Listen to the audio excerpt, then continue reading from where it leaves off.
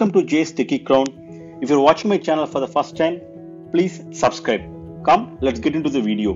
In this video, I'm going to share the good news that Australia is open for all eligible visa holders. You can hear that from the Prime Minister.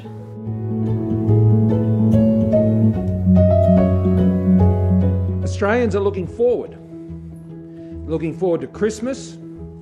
They're looking forward to being at the Ashes. They're looking forward to coming together. They're looking forward to 2022. Australians are looking forward.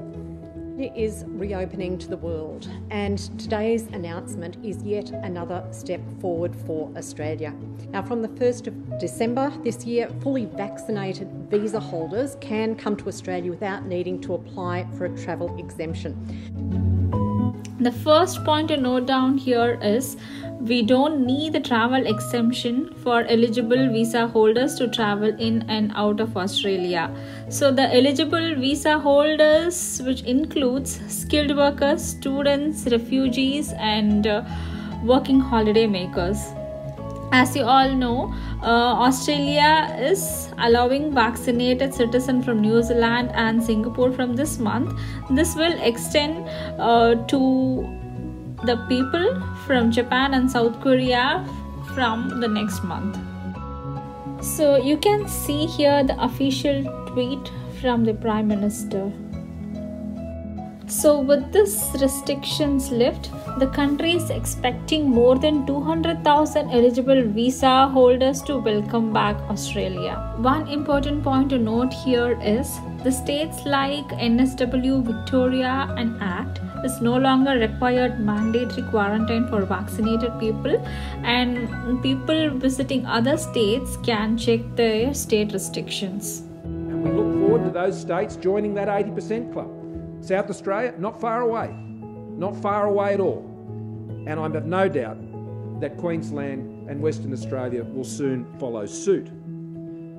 And here you can see the count of offshore visa holders as of October 16, 2021. So I'll just take you through some of the detail in relation to today's announcement.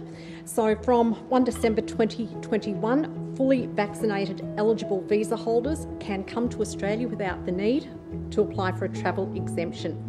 Now, eligible visa holders include skilled and student cohorts, as well as refugee, humanitarian, temporary and provisional visa holders. A full list of the eligible subclasses is now available on the Home Affairs website. Now, in order to be able to access the new provisions, travellers will need to be fully vaccinated. They will need to provide proof of their vaccination status, and they will need to present a negative PCR test that has been taken within 3 days prior to their departure. Now, also, as the Prime Minister has said, from 1 December this year, we will also be welcoming back fully vaccinated citizens of Japan and South Korea. So all of the information has now been updated on the Home Affairs website. So I would encourage all people wishing to access any of those provisions to look at that website so that they are clear on what the criteria is. Look, these changes are crucially important to Australia as we go through our reopening phase. It is, as I've indicated, another step forward to us. Australians are looking forward to what the future holds for them in a post-COVID world, and the Morrison government is doing all that it can to ensure that we are working in a timely but safe manner to open Australia's borders. Thanks for watching. Please do share and subscribe for more videos. Thank you.